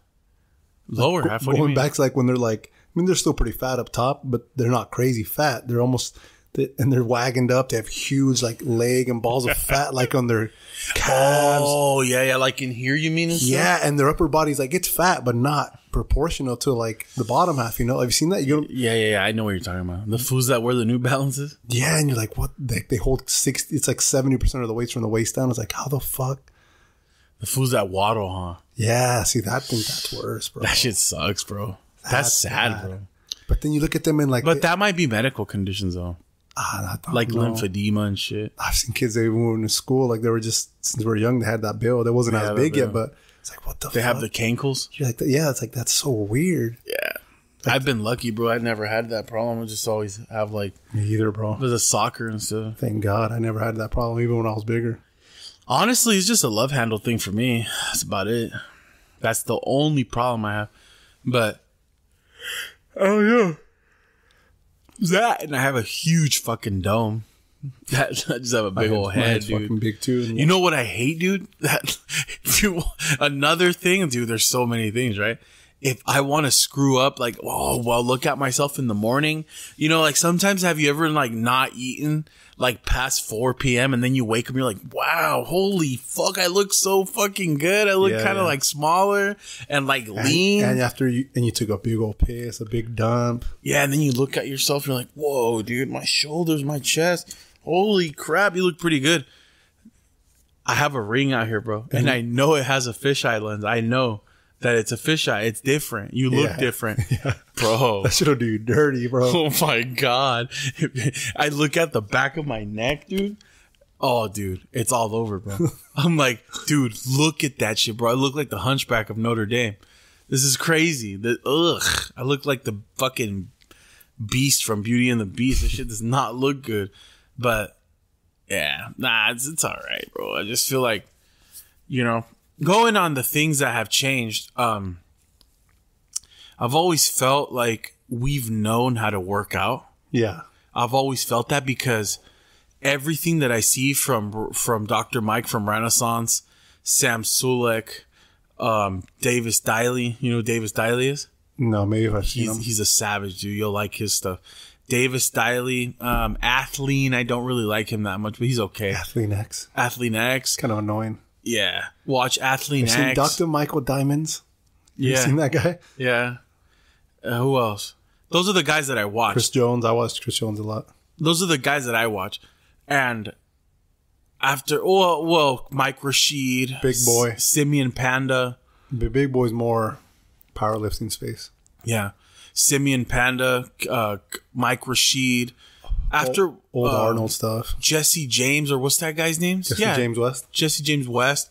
Watching all these guys, dude, we weren't far off with technique. We've never have been. No, we haven't. We haven't at all. Not even on rep or nothing. Nope. And then form. We've always been very good at the gym. Have you seen some people do shit in there? Bro, sometimes I can't tell if they're trolling or not. Well, sometimes How you're bad just, it is. I'm like, what the well, sometimes you're like, bro, you're going to hurt yourself. Yeah. I saw a dude today. He's strong. But I'm just like, now, bro, now I'm thinking like an older person. Because I'm 31, bro. First of all, you want to see me leg press 400 pounds? I'll do that. Like nothing. I'll leg press more than 400 pounds. I'll probably leg press somewhere close to 500, 600. I'll do that. But you will not catch me dead squatting more than 2 plates. Nah, fuck that. Because it hurts. My back and my knees, my right knee in particular. I saw this dude, bro. And you should watch this dude on his eccentric. He's going down and he's like slamming down. And he's going deep. He's going really deep on the squats. And it's like, bro, how long are you going to last doing that? Seriously. Not very long. Let's be honest. How long are you going to last working out like that? 2 years. And it's like, yeah, you're strong right now. But it's like, you're in this for the long haul, bro. Like, you're not going to get very far doing that shit. And it's really weird, right? It's really weird how that shit works. But I think right now, the thing that has changed, there's not a day that I don't target a muscle group that I'm not sore the next day. That wouldn't happen back then. Obviously, I'm in a caloric deficit, so I'm going to feel it a little more, obviously. But even then, when I was bulking, and I know people are going to be like, why would you bulk if you're heavy? It's very different. You need to do it to build muscle and then shed it off and then see it better. Yeah. It's very necessary. But, you know, some people don't know. But yeah, because if you... To touch on that, because if some people say, well, I'll just recomp. You're going to recomp a long fucking time. Oh, yeah. You're going to recomp at least, I'd say, I think it'll take you 2 years of recomp when you could just bulk for 6 months. Exactly. And then cut for 4. Mm-hmm. And then bulk again. And that way you got you got a total of, 8 months of bulking and 4 months of cutting in 1 year. So what I've noticed differently is that I get the full stretch of my muscles and I slowed down. So I'm not pumping a lot of reps, but that's crazy though, because I am. It's weird, bro. But it's just, I've always been a 15 to 18 rep person. Well, I've always liked 20s. Yeah, somewhere around there. If I'm benching, the benching will just depend on what I'm trying to do that day. Yeah. So I guess I wouldn't throw benching in there. Yeah. But most people, what do? Set to 10. Yeah. I've always been somewhere between 15 and 18, something like that. I've never done set to 10 for... Me either. And the only time I'll get to 10 if I'm doing pyramids and it's a top set. You know, if like lat pull downs, if it's a top set, we're like, okay, the top set's going to be 10. You know, that's the only time we're like flies. Cedar flies. You know what my bro science was behind that? Is that if I custom myself to do 15 to 18, my working sets are going to be somewhere between 14 and 16. Yep. And my max hard reps, my championship reps, 8 to 12, are going to be somewhere between 7 to 13, 7 to 8 to 12, somewhere around there. It'll be close. Same way. That was my bro science behind it. But now, I feel like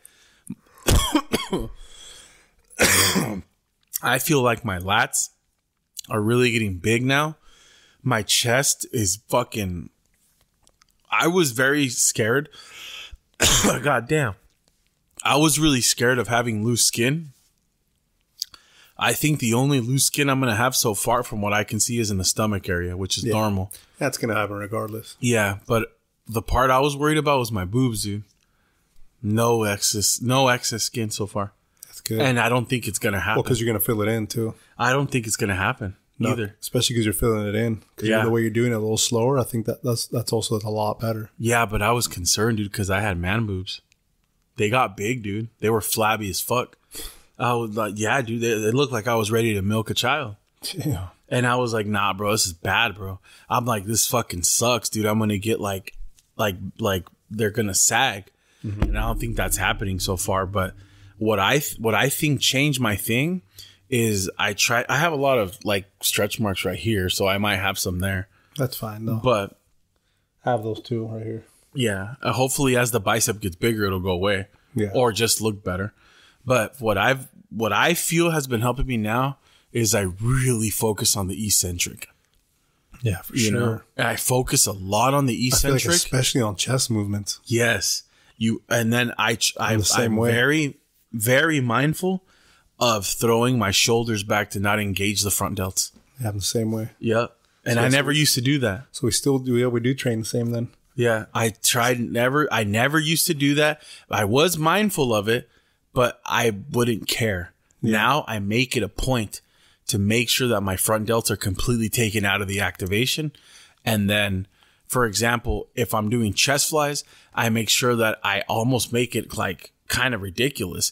I'll throw my fucking elbow, my shoulder blades back to make sure, and I'll arch my chest and I'll make sure that it's all chest related. Same way like you're hugging a tree. Yeah. It's all chest related. Now, check this out, bro. I feel this has been the game changer. And I feel like this has been the number one reason why I feel like my boobs are filling in rather than getting loose. Because that can happen. You can build muscle, but your skin will start getting loose if you're losing more weight than adding muscle. Weight, and I mean weight consistently with fat and muscle. Yeah.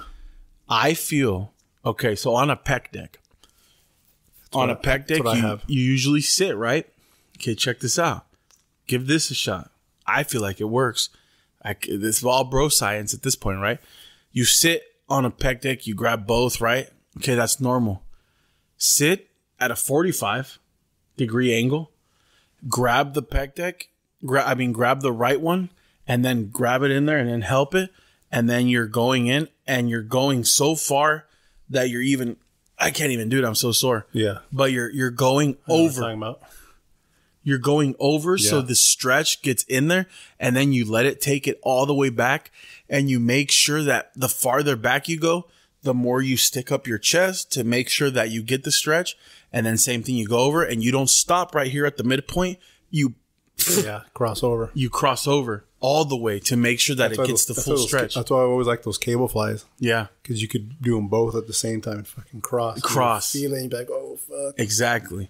That shit. And I feel like that's been a game changer. For my lats, you can do isometric workouts and just work one side if you want. Mm-hmm. But I feel that isometric, I feel like you get better activation as far as stretching the lat out. So what I do is when I'm doing I do machines for these. I'll do lat pull downs on plated machines as well. But there's like a machine where it's like a lat pull down, but it has the straight strips. I'll grab it and I will I will stretch it all the way down. And then I will go up slowly on the eccentric, being very, very, very careful because that's when the muscle's under more tension. Mm-hmm. And then you let it get the full stretch of the trap. And then you go down rather than pumping out reps. Yeah. And then you go up slowly and you let that bitch stretch out until you feel it. You let it stretch out all the way and then you go down. Yeah, you'll feel that shit underneath your pit too. Yeah. And there's another one too. Remember, we used to do that one a lot. It's sort of like a lat pull down, but you're holding it like this. Yeah. And it's sort of the same thing. Like a reverse grip. Supinated. Supinated, exactly. So that one, you hold it closer to the end, to the beginning of the bar. Mm-hmm. And that way, instead of a straight down motion, it's almost like a motion like this, where it's at an angle. There used to be a machine Iron Jungle that we really used to like. It was plate loaded and it was individual. Yeah. And you could do them like that. It had a grip right there that you could pull each side individual. Yeah. And it also had a thing that would come across the top that you could pull individual. And you could switch the grips or whatever. Yep. And you could also, if you got clever, which I used to do, is you could grab the actual square stock, metal stock, not the grip at all, and grab it from here and pull like this. That way you would hit your inside lat and your fucking forearm. Yeah. And the only reason I learned that was because I'll see like the fucking so to speak, greats do. You know, like fools who were in there, they're like old Iron Jungle people that were like competing, and I'd kind of observe them on shit they would do and be like, oh shit. To make sure the blue sign is facing you. You can turn the mic. There you go. Okay. Yeah. No, but yeah. So instead of doing a straight down like this, you grab it towards the end. Because if you notice, you can even do this on your own as a stretch. If you go like this and try to stretch all the way straight up in a supinated grip, your lat, you can feel the stretch. But have you ever done this with an angle? It stretches a lot more. So your movement when you're going down, it stretches and you're still, but people will stop here and then go down. And they'll stop here and they'll go down. Yeah, and they're not getting reps. the full range of motion. Yeah, they're doing hypertrophy. Or partials. Yeah, and they're doing hypertrophy. And you're not, I feel like you don't get a lot out of partials unless you're on sauce. Yeah, well, yeah. And then, but the thing is like, you don't have to go super slow like I'm showing you. But, you know, you want to make sure you get the full stretch and you feel it. Yeah. And then I do what Sam Sulik does, and I feel like it's been a huge change too, is when I'm done and I can't go no more, I'll use my right hand to help me get another 4, like a self-assistance if you don't have a spotter. Same thing with the right, same thing with the left. You use that hand. I do that on my curls now too. Like when I'm I try to get the full extension as well, and then focus on the way down to be more controlled. Those and extra then reps. When I'm at like 15, I'm like, fuck, I can't anymore. I'll do as much as I can, and then I'll use my own self-assistance and do like another like 6 self-assistance. With your other arm, yeah. Oh, dude, you're so fucking baked. You're cooked, huh? Yeah, like crazy. But I don't know. I feel like we were never off with form, but just those little tweaks have made such a big difference. I think that's why pull-ups are so great for back row, because I feel like if you can do pull-ups, like you don't really have to do much. No, all you have to do is switch the pull-up. Yeah, this way, that way, grip, narrower, wider, supinated, unsupinated. Because you go all the way to the bottom, you go all the way top. It's a long ass range of motion. Yeah, because you get the full extension of the lats. Mm-hmm. That's my goal, man. Believe it or not, people can clown me as much as they want, whatever. I can't do pull-ups, dude. Maybe shout out to your goal. That'd be a cool goal. That's gonna be my goal. Yeah, to do at least 3. Yeah. Because I can lat. Because you can do push-ups just fine. I've seen you. Oh yeah, like nothing. I can bust out push-ups like they're fucking great, like they're Skittles. Pull-ups, once you get the first 3 down, it's gonna be easy. I can jump off of a couch and do 50 push-ups, like nothing. Yeah, like nothing. But pull-ups, I can't. But I think once you get a little lighter, it's gonna help too, though. But you've probably heard a lot of people say like when they can't do pull-ups, but once they get 1 down, from there on out, it's just you make a lot of progress quickly. But I'm a strange cat when it comes to the gym, bro. Shit doesn't add up. Like, remember when you were like, how much do you do, like, dumbbell? And I told you were like, bro, you should be benching so much. And I can't. Yeah. I just can't. And the thing is, too, like, lat pull-downs, I can do close to, like, 295 in lat pull-downs. So you got pretty much your weight. Yeah. But I can't do pull-ups. And I feel like I'm the opposite. I feel like I can do a pretty good amount on lat pull-downs, but I feel like my pull-up game is stronger than my lat pull down game, which is better technically if you want to grow your lats in particular. I think that's why I just try to keep it underhand, so I can just try to target my arms more than my back. Well, who knows? You think so? You'll probably get more bigger with lat pull downs, but you'll get more lean. You'll get more activation, and as far as the whole lat goes, if you do pull-ups. Some people say you get bigger with the pull-ups, and some people say vice versa. Because I know Arnold was a huge advocate for what? For pull-ups. For pull-ups. He said he couldn't get a complete back without it. But then again, look what he would do. He fucking would add 90 pounds of weight to his. Oh, remember? You know what? He would do weighted pull-ups. You know what, too, dude? I forgot to mention, huge thing. I got a landmine for my barbell in my garage, and I do bent over. They're not T-bar rows because I use the close grip attachment. Yeah, and I use this fucking ghetto, but it works. And then I use my plastic ramps for oil changes. I stand on top of that, and then I use the landmine grip. Yeah, and I use the landmine grip. I'll do hack squats on there. But I'll also do bent over T-bar rows. Yeah, a lot of people love those, dude. You know, Arnold was huge for those too, huh? Huge advocate. I feel like standing on the ramps really allows me to stretch my lat. Gives you that extra depth, huh? Yeah. Well, it allows me to stretch it. And I feel like that's why my lats have been changing. But my goal is to really grow my lats this year. I've even actually taken a break off of my shoulders, which I shouldn't do because, like, dude, I haven't worked on my shoulders like in a month. I love working out shoulders. Well, and I shouldn't because Dr. Mike, like, what's his last name? Israel. Yeah, Dr. Mike Israel. He's a guy from Renaissance. But he says, you want to grow, you want to look absolutely grotesque. And you want people to say, God, that guy's fucking jacked. You absolutely have to work shoulders. Shoulders is that one thing when you go, hey, that guy's pretty big. That guy's fucking jacked. You want to work the shoulders. You want to make sure that the shoulders, as far as the deltoids and everything, you're going to look pretty jacked. Yeah. He says the shoulders, you do that. But I've always felt like my shoulders were pretty big. Yeah. And like, that's what I worked on the most is last time when I got back into it. And I think it showed a lot too. Excuse me. Shoulders are a lot too though, because shoulders, like when you work out shoulders, it's hard to fucking bitch the next day. Yeah. It's a fucking nightmare if you work them out correctly. Like the soreness. Oh. Yeah. You don't feel right, huh? No, you just feel like you want to stand like just. Actually, scratch that. It might not have been a month. It might have like 2 weeks. But you just want to sit there with like your arms crossed on when your shoulders hurt. You just like all day you just want to be like this. For shoulders, all I've ever done, dude, is straight up shoulder shrugs for the traps to get big traps, and then I'll work the whole circumference of the deltoid. You know, so I'll do lateral raises. That's all I do is raises. I'll do lateral raises. I'll do front raises. I do front and lateral. I'll do front and lateral, and then I'll switch to the pec deck and then do for the back. Yeah, behind the back. Yeah, to get the whole shoulder. Like a reverse fly, pretty much. Well, that way you get that. Point it up. That way you get that 3D look. Because you don't want to just... That's another thing that the pull-ups help with too, though. Yeah. That shoulder rotation. Yeah. Yeah, dude. But then push-ups do too, though. Push-ups, yeah. Yeah. Yeah, I have a huge striation now in my shoulder. And it goes right... It splits right by the deltoid. It splits right down the middle. That's sick. Huge. But I've had it before. You remember that picture that we took in the green bathroom at Shannon?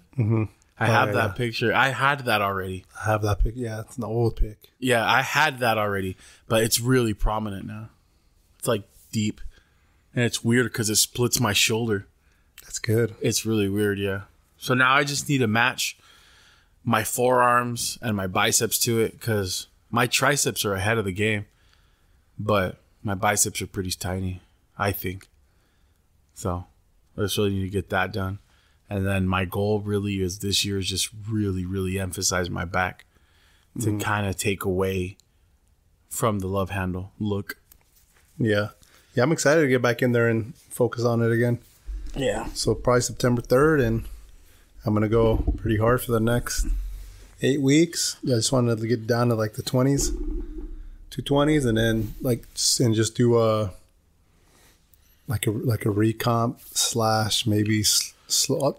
I don't even know what to call it, but just like a 2,800 calories for like 4 months.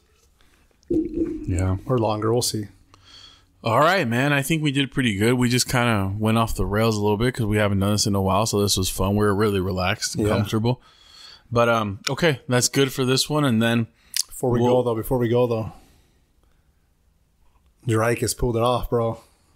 Oh, yeah. Also happy. It was a good fight. Also happy for him. It was a good fight. I don't know. DDP's kind of like a...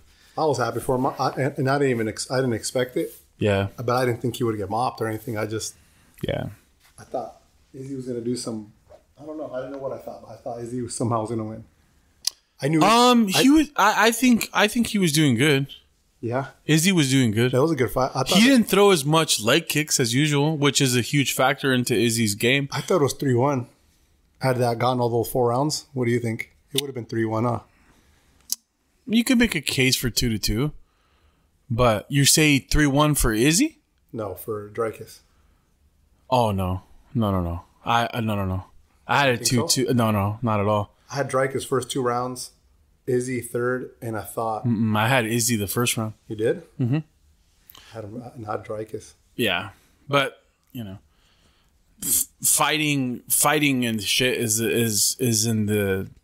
It's like watching fighting and scoring fighting is like beauty. It's in the eye of the beholder. Yeah. Because I have seen fights where I've seen one person dominate and somebody else thinks that the other person did. Yeah. Fighting's very particular, dude. It's such a gray area. That's like to the point that I learned late in life not to argue with people about it. And even though I've said on this podcast, like, come on, I'll debate you and shit. Sometimes I got to remind myself, like, bro, like, fighting and shit is in the beauty. It's like beauty. It's in the eye of the beholder because certain people see different things. Yeah, because that's how that, going back to that Pitbull Cruz fight, his last one, that's how that one was. A lot of people thought El Rayo fucking smoked him, dude, from start to finish, and I don't think so. The X, they did a little poll on X, and it was like 60%, 60-something% said the Rayo won. Yeah, no, I think he won. I think he won too, but very marginally. I thought it was like a 7-5. I thought it was 7-5 or tie. That to me, that would have been fair. Yeah, 7-5 or tie. Yeah. But I didn't see. I guess we're going back on that, but I didn't see Pitbull do a lot enough to also be like, I won by far. How he said he did. Yeah. That didn't happen. There's fights that I think people get entirely wrong. There's people, but they will bring up their arguments as to why they got that, and I'm just like, wow, okay. The thing is that like other 35% that says that Pitbull won on that fight, they think he won like 9-3. No. I'm not like there was another poll saying like that. It was like 9-3, 8-4. I'm like, no, dude, I like Pitbull and everything. I want him to win, but no, that it was not the case. No, not at all. It's like the fucking fight with Adelaide Bird. She saw Canelo in the first fight with Golovkin. She had him 118 to 1 some shit, crazy shit. Yeah, that never happened. I like a lot of people hate Jim Lampley for some strange reason, but I love after the fight when they were talking about it. He goes, "Well, we have a draw between Canelo and Triple G. One of the scorecards of Adelaide Bird was 118 to 110. That is fiction. That did not happen." It's true. Yeah, it's like there was a recent fight where that happened too, though. Bro, I remember. You saw the trouncing that Floyd Mayweather put on Canelo? Yeah. Somebody had it a tie. No, bro. That person filled out their card before. We all wanted Canelo to win that, but bro, you had to keep it real. That was a trouncing. There's people thinking he didn't lose a Bivol. Oh God. See what I mean? It's like beauty in the eye of the beholder. It's the same thing with fighting, bro. They see it different, but they think they know. And you can't really fault them for that. But when it's blatant, though, then it is worth an argument. Nah. That'll never be the whole. No, not with fighting. It's too personal, bro. Yeah. Because then people will think you're fucking attacking them. Or their country. That, and then they think you're attacking them. Would you don't think I can't fight, motherfucker? It's like, okay, whatever. You fucking little man syndrome. We're watching a fight. But the interesting thing is like, it's like when you see somebody with a busted ass female. That's why I say beauty's in the eye of the beholder. That's so true. Is fighting and watching fights. Because you'll see somebody with a busted ass fucking chick. You know, she looks like she can fucking play lineman. And some dude who might be skinny fucking thinks she's madly in love with her. Everything, yeah. You might see her busted up as fuck, but he don't. That's true. You might see a chick that's like fucking got no ass, no tits. She's got teeth like a gator around a haunted house. But this motherfucker finds her fucking irresistible. It's the same thing with fighting, bro. You'll watch something completely different. And this dude's over here telling you, I don't know what you were watching. And you're like, what? Whoa, what the fuck are you talking about? Yeah. But that's just it, man. That's just how it is. You know? That's why you have so much different. That's what makes it fun. That's what makes this shit lucrative. There's so many discussions that can be had. And decisions that can be and decisions that can be had, and a lot of conversations to be had. But anyway, we'll see what happens. And then we got Canelo coming up pretty soon. So a couple weeks that we do the podcast. Now we're doing it once every 2 to 3 weeks. So that'll be perfect timing.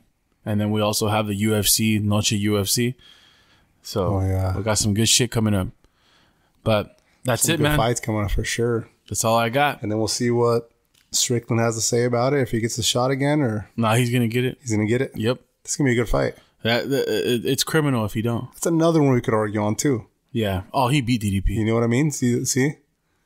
But there's people who think he don't. And there's people who say that DDP fucking full on mopped him. That it should have been like 4-1. Yeah. That's what I'm saying, bro. But, you know, Dana White said I had it 3-2 for Strickland. I had it the same. I had 3-2 Strickland or tie. Yeah. You got to factor in the takedowns, even though he didn't do much with them. But that's another conversation we had. The takedowns that lasted 3 seconds. He didn't do much with them, but they take count. him down, and Strickland would be right up with him, literally 5 seconds at most. There was one where he held him down a little bit. But they count. So that's the thing. Yeah. But you're never going to end with people who think they're right, you know?